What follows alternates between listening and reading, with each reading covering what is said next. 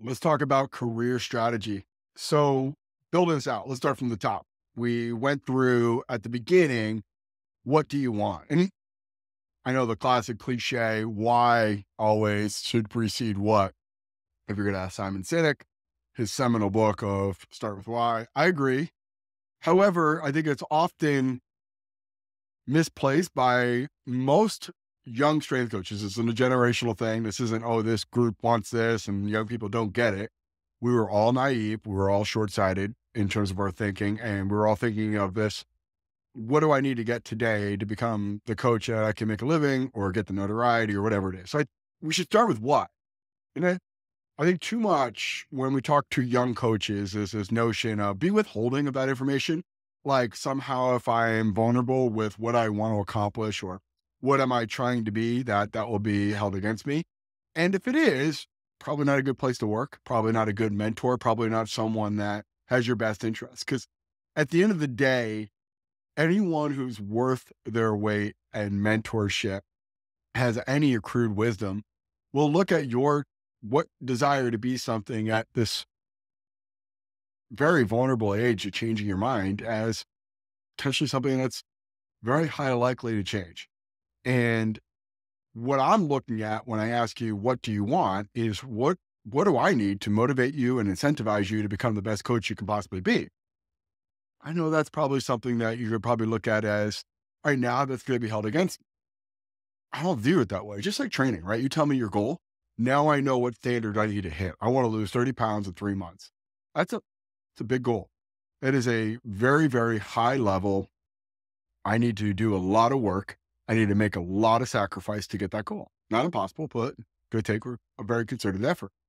I want to be a high net worth strength conditioning coach. I want to make 7 figures, or I want to be a professional head strength conditioning coach, or I want to only work with elite level athletes, or I only want to work with professional bodybuilders, or whatever it is, right? This pie in the sky idea. Dream big, right? That's what they'll tell you. And up until this point, you've lived a very self-serving existence, right? That you've gone to undergrad, played sports usually, get into lifting weights. You went to this approach of, okay, well, what do I want to do for the rest of my life? Well, I like working out and I enjoy the process of development. So by extension, I should be able to do that for others. And then you realize very quickly it's less about what you want. And you're going to have to make a lot of sacrifices about your own personal development for other people, which is the job. It's you're trying to parlay the knowledge and insight and the discipline that you've crafted and honed over years and years of exercise and training to others. And get into this really important notion of your what is tied into working with people who can or won't. They can't do it. They physically don't have the ability to do certain exercises or go a certain duration. Then they won't do it. They won't get out of bed. They won't start a regimen. They won't follow a diet plan. And you're left with my value to them is less about what I know, but more what I can convey to them is important for them to do. Your infinite knowledge in terms of, all right, I've spent a lot of money, time, energy, and resources into developing this very high level knowledge has created this disconnect to the people that you're primarily working with. And very simple, very logical, very sequent things, pragmatic in thought. Let's walk before we run. Let's do a body weight squat before we start to load up with a back squat. Let's start to do a set of 5 before we start to go really cranking on high level protocols and methods. And that'll become the process. And you become maybe disenfranchised over a certain period of time. But what you find is if you're more clear with what you want to accomplish as a good leader, mentor group, right? We know that everyone does better in a social dynamic, that we're held accountable to the group, not necessarily to our own individual wants or needs. That I have a reliance to other people to follow through because someone invested time into me. So the coaches that work for me, like, I will give you everything I got if you give me that in return. And that's for your best interest. And don't get it twisted that I have a mutually beneficial situation. If you're better, I can do more with my program. I can have a greater reach. You'll have more opportunity, which is the trade-off, right? The better coaches leave. It's the bad coaches that stay. The better coaches have opportunities. And maybe I had a hand in that. Maybe I just cultivated a really good environment where people feel the need to develop, grow, and improve every single day and being really good with basic fundamental aspects of strength conditioning. And then we get into your why, right? So what do you want to do? You want to do this? Okay, well, why do you want to do it? And if it has a disconnect with this what and why, that they bifurcate in some way, that, hey, my what is to work with elite level athletes, and my why is to help people. Have you worked with elite level athletes before? Do you really help them? They're already really good. I want to work with intrinsically motivated people that have an incredible discipline and knowledge and bandwidth to handle stress and tolerate high level strength and conditioning. Do you really help them, or do you manage them? Do you give them a small insight? Like, there's a fine line between helping someone that's already a really good spot versus someone that can't get out of bed, that is morbidly obese, that is struggling to make any progress, has a lot of body dysmorphia, a lot of issues with exercise and health. Like, the percentile difference you can make with someone who's the majority of the population that can or won't is much greater. So when we dive into your why, and this is where I find most people are going to be withholding of what they want, because it shows their true, actual underlying desire. And remember, at this point, you've lived a very self-serving existence. And I'll get to how we're going to lever your strategy here, but just bear with me. It's this notion that when I'm looking at my career, if I tell someone I only want to work with elite level athletes because I want to make a lot of money or I want to have a lot of notoriety, that would be perceived as less than, right? That we're doing this altruistic thing of helping people through exercise and nutrition, and I have maybe pretty vanity-based goals. That is not anyone's choice to judge other than you, right? And I would sit here and say that if I didn't have aspirations of being a high-level regarded strength and conditioning coach with a lot of pedigree and clout and recognition, I would be lying. If you ask anybody before the age of 30 what their goals are, they're gonna be pretty audacious, very, very self-serving goals that have some sort of output of high recognition, high notoriety, or high compensation. I am no different. Ask anyone what I wanted to do before the age of 30. It was pretty blinder focus, myopic focus on becoming a head strength coach. And what does that get me that I don't have already, right? I was already an assistant strength coach working with elite level athletes, making a really big difference, having a big input, but I was competitive and I was focused on having the biggest reach and I wanted to have a bigger platform. What I didn't realize was, okay, my why wasn't really figured out, that I wasn't prepared, not necessarily for the what, right? I was knowledgeable, I was capable, I was competent. I was really good at having a lot of expectations and holding people to those expectations, AKA standards. I was really good at it. But what became more and more obvious was the more higher you go, or the higher you go, I shouldn't say, that seems excessive and redundant, gets into this notion of the less you're actually doing the job that you were doing to get to where you were, right? So it's the classic, I work at a restaurant, I'm really the best server, I'm making the most on tips, and I get asked to become a manager. You have to lose money. Somehow, some way, shape, or form that I'm going to be transferred over to management and I'm going to be able to have this net impact on others, right? And I resent the fact that I'm making less money per hour and trying to teach people or motivate people to do things that I could do in my sleep, right? And the same thing when you become a head strength coach. I have to manage other strength coaches. I have to manage their schedules. I have to manage hiring and firing or transitioning someone else new in. I have to manage multiple athlete schedules. I have to manage meetings. I have to manage all sorts of stuff. I become more of a liaison between what we're doing in the weight room to what we want to do on the field and connecting all the dots between admin, sport coaches, support staff, etc. I want to be a gym owner. Same story, right? I'm doing less coaching and more actual like management, HR, scheduling, hiring, firing, et cetera, marketing, lead gen, all sorts of stuff that's not necessarily what I'm formally trained to do or what I'm interested or I love to do. And all that has a big impact systemically on, if you don't have a really good view of what you want and you start to figure out your why and that has some sort of lack of congruence with what you want, you should go back to either evaluating what you want that's more in line with your why, or maybe really do a more deeper introspection of why you want to do something. Because it's okay to have a big, audacious goal. But what's not okay is if your why isn't congruent with that, because you're going to have to make concessions and compromises no matter which way you want to cut it. And that gets into the how, right? We talked about how in terms of motivation, knowledge, and skill. You need to have the motivation to learn the thing that you need to learn, do your job, and have the ability to actually do that job, AKA skill. But then it gets into this final aspect of strategy.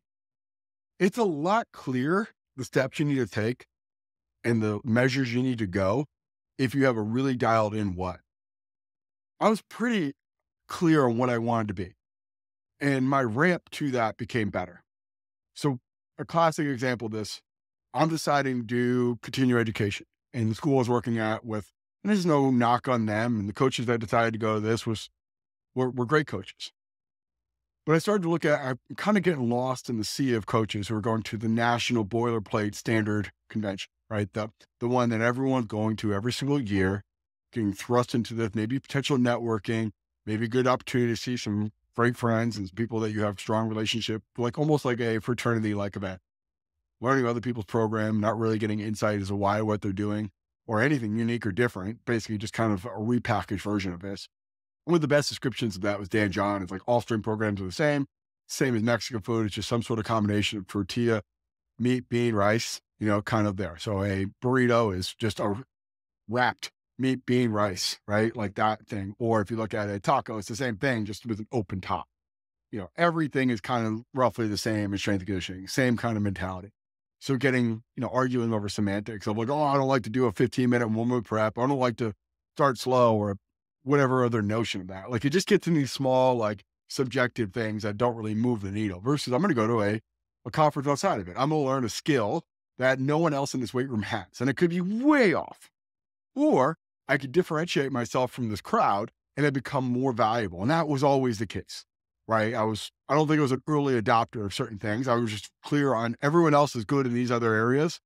I need to figure out a way to distance myself in order to fast track my career becoming a head strength coach. And when he made the choice of, oh, hey, we won't pay for you to go to a conference outside of this one versus the monetary compensation of being a head strength coach versus the short-term expense of going to a conference outside of what the school would pay for, it was a no-brainer for me. It was very clear. I would pay thousands, and I have, in the form of, I've talked about this before in this podcast, I've accrued over 600 or 100 grand in terms of actual continuing education for my bachelor's, my master's, continuing education after my master's.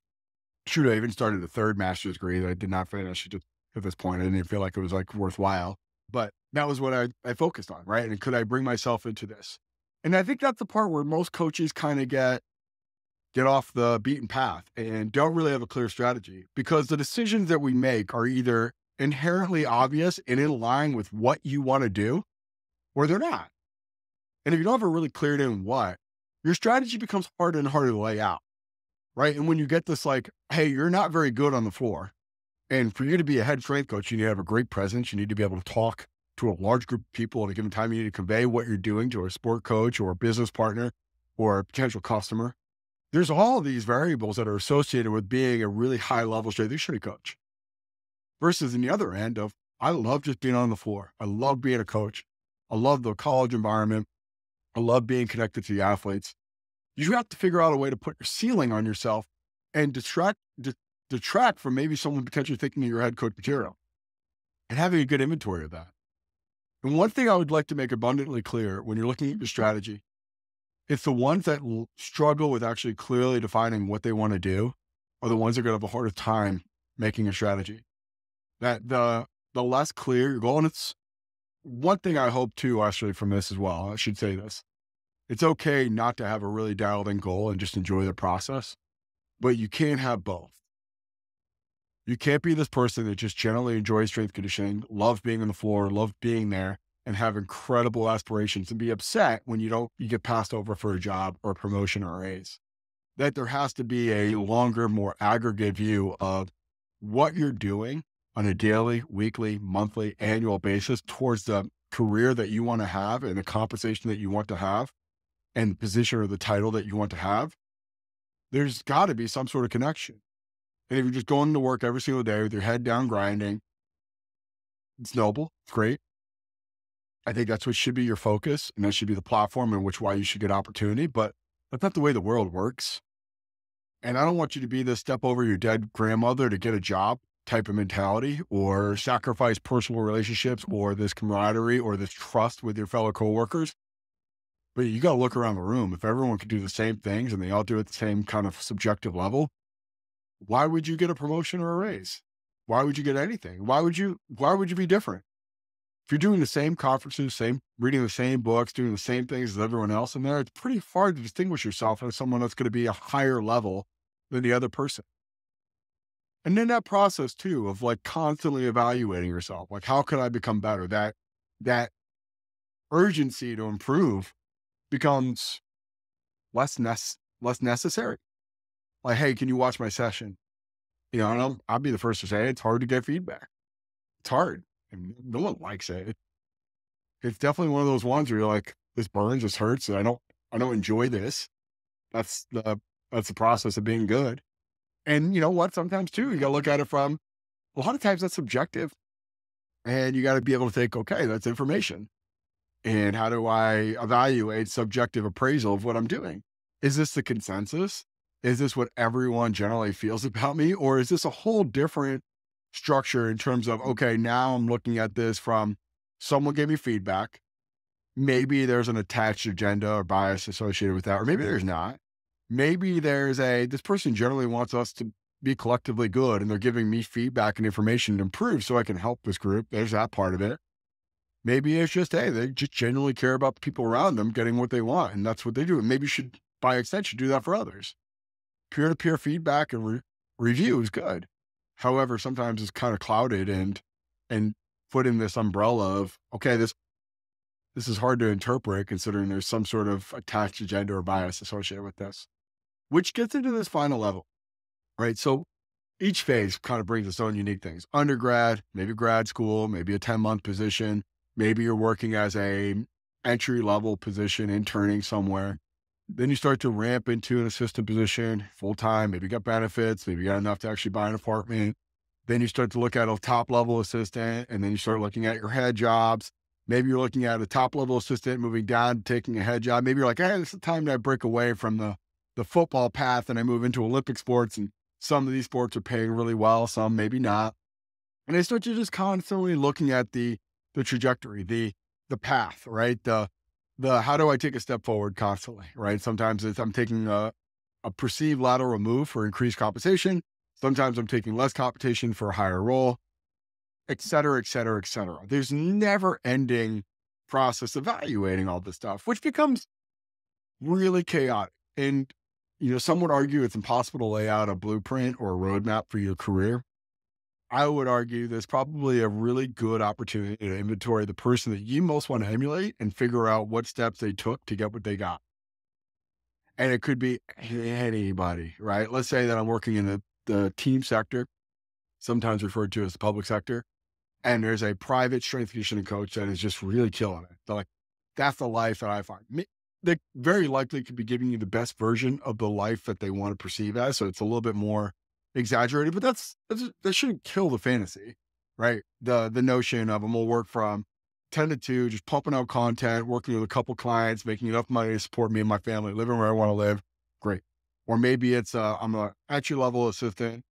I love the promise or the expectation of being a head strength coach and what that actually perceives to the outside world, right? The notion of you're seeing that person on Wall Street and they're walking into their office with a 5-piece suit and they're making millions of dollars and making all these big transactions.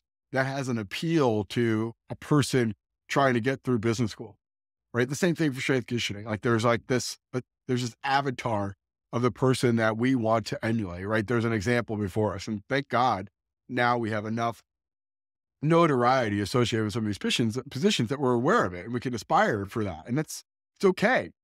Emulating success is a time-tested, proven method. And when you're looking at your strategy, there's going to be different bumps and there's going to be different trajectories and redirects and getting off course. Like all that's part of it. But the notion of there's that aspirational avatar, and gets into this almost self-fulfilling prophecy of I want to be this. I'm going to keep visualizing it till I get it. There's that aspect that's so empowering and powerful. And you start to just simply ask yourself, is every decision I make on a microscopic, a more intermediary between like every single coaching interaction, like I'm going to cue this, I'm going to manage these things, all this stuff, all the way through to the top of now I'm one step away from being from that position, what things do I need to do? Right. And there's a lot of luck, there's a lot of circumstance, but luck is when opportunity meets work ethic. And I think sometimes we devalue the conscious decision to work really hard every single day and not letting it be this self-fulfilling prophecy that we don't have any control over. But the other aspect, which is so critical, we make a lot of bad decisions all the time, all the time, right? We sacrifice our time, we sacrifice our focus, we sacrifice our short-term thinking for long-term. And we talk a lot about this in our foundations course, but this first order, second order thinking models of first order is survival based, that I got to do something to keep my job or not get fired. How do I survive? Second order is I'm doing decisions that are going to have long-term payout. Then I'm making inroads, relationships, friendships, collaborating. I'm doing things to have this venture in there.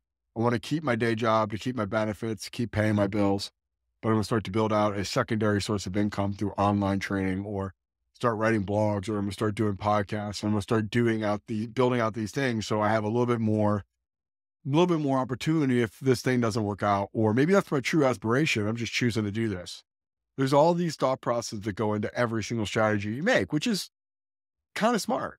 And a lot of times young coaches are just reacting. And I think that comes back again to not really having a dialed in what, not having congruence with your why, and then therefore not being able to build a more robust anti-fragile strategy that it can handle a complete setting off course to keep moving forward, right? You're taking constantly steps forward. One week might be a step back, but over time, that law of averages plays out to you moving forward more so than moving back. The last thing I want to note on this, and this to me is probably most near or dear to my heart, is this idea that at a certain point, you're going to change. You're going to have some sort of epiphany. One of the most common questions I get is why I left the team sector.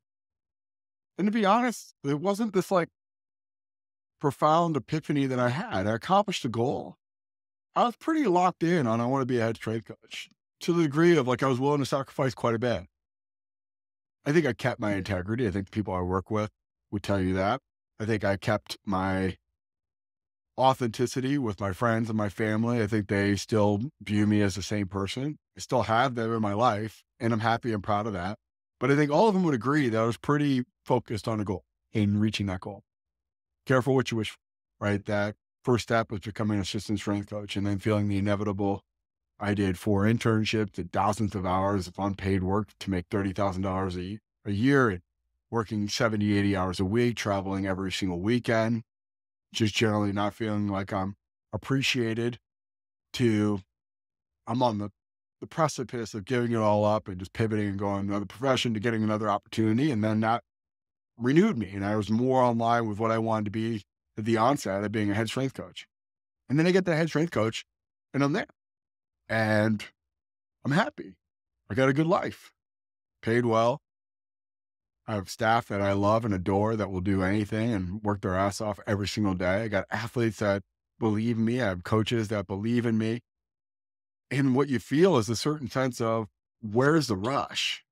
Maybe it's a form of adrenaline, and that instead of cliff jumping, I need to have a new job. And at that point, I could kind of see, okay, we're in a good spot. I could probably lay down some roots here. I can start a family. I can build out a really long run here, which is a really important thing for a lot of people. It just happened to be not very important for me at that point. And I came in hot. And the folks that would tell you that I work with Army probably would say about me, it's either polarizing, like that dude changed some things, or that dude was not a great person to work with. Because I was locked in. Like, we had a culture to change. We had something to do, but it was always short-term thinking. It was always, if I can win here, I can get a really big job somewhere else, or have another really big opportunity. I never really went into this like, it's the last job I'll ever need. It was in my 30s. It wasn't something I was really conditioned to believe at that point. And that's at that point too, of like, once you get 3 years somewhere, you start getting anxious and antsy. And I didn't really appreciate the opportunity that it was, but I started looking at opportunities and looking around, man, like, I don't have to work as hard to get people to do things that I want them to do as I did year one. And I felt less significant or valuable. I like that feeling of being needed or being this person that has to be a catalyst to something that just simply doesn't want to change. And we did it, mission accomplished. So when opportunity came from starting something from scratch with people that I genuinely have a great admiration for and respect for, that I think would complement areas that I'm not very good in, I jumped at it. And you could say whatever it was, but you go back to my 24-year-old coming a head strength coach into my 35-year-old, okay, now I'm a head strength coach. Next, what's next? Get another head strength coach job and just try to keep riding this wave as long as I possibly can? Or is it the next challenge, building something from scratch and starting something that didn't exist before, and making that into something special and big? And I'm proud to say I'm doing that, still doing it. And I find that itch I got from, okay, wow, we've been here for a while. We're doing the same thing, same athletes, same problems. Freshmen are still knucklehead and coaches are still like crazy about their preseason plan and having these almost Groundhog Day like a response, into now, like every 3 or 4 years, if I'm good, we're opening up a new gym. I have a whole new crop of staff. I got a whole new opportunity, members and clients. I'm like, that is what I craved. It's this continuity and change or evolution happen all the time. And if it's a better way to do it, I'm stepping to the front of the line and doing it. I don't want to be limited by the machine, so to speak, or this, like, this is the way we've always done it. So, don't rock the boat too much. Or if you've had great success. And there's a limit to how much you can change without being compromising to the overall plan. But man, what an empowering feeling. And that's the part where you have to look at it from, what is my what? What is my why? And is this still in the best interest? Is that what changed? And I go back to my why. And my why is I generally want to be the best strength coach I can possibly be. Whatever that means.